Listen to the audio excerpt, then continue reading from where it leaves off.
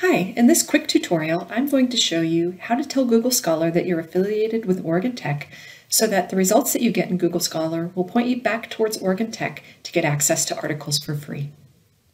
The first thing you need to do is go up to the top left corner and click on the three lines. Next, click on Settings. In the Settings menu, click on Library Links. Search for Oregon Tech.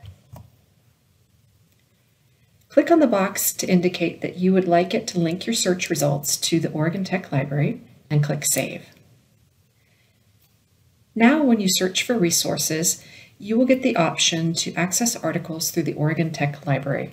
Let me briefly show you what that looks like. I'm just going to do a quick search. And on this screen, when articles are available through Oregon Tech, you'll see the Find It at Oregon Tech option. That will help you get access to articles for free.